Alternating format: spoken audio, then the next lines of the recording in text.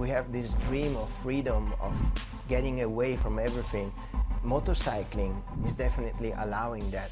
Even if it's for just half an hour, if it's for a half day, if it's an adventure tour for multiple days, it allows you to basically detach from the reality and be on your own.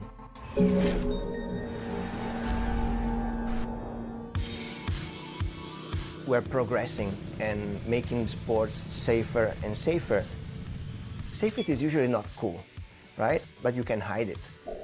Since we introduced our airbag system, things have really gone through the roof. I never want to crash, but I did want to experience the airbag. And the first time I did, it was impressive because it all happened in a split second. By the time I was off the bike and onto the floor, I don't think I had enough time to even blink my eye, but the computer itself deployed the airbags. So the bag is hidden within the jacket, and it covers mainly the shoulders, the torso, and around the body till the back protector. The sensors are all self-contained in the back protector. It's 3 gyroscopes and 3 accelerometers and 1 GPS. It's an algorithm that has been developed. Once the system has detected a crash, it takes only 25 to 30 milliseconds for the bag to fully inflate and go off. So it's actually 10 times faster than the blink of an eye.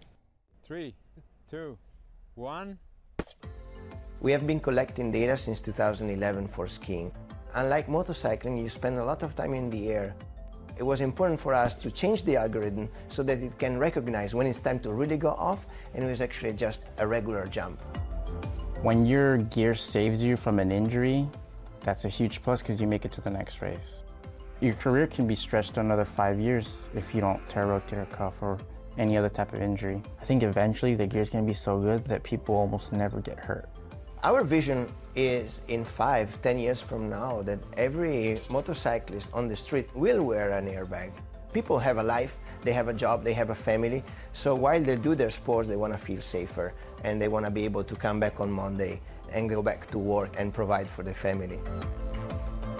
We're thinking also about other applications of the D-Air. This is just the beginning.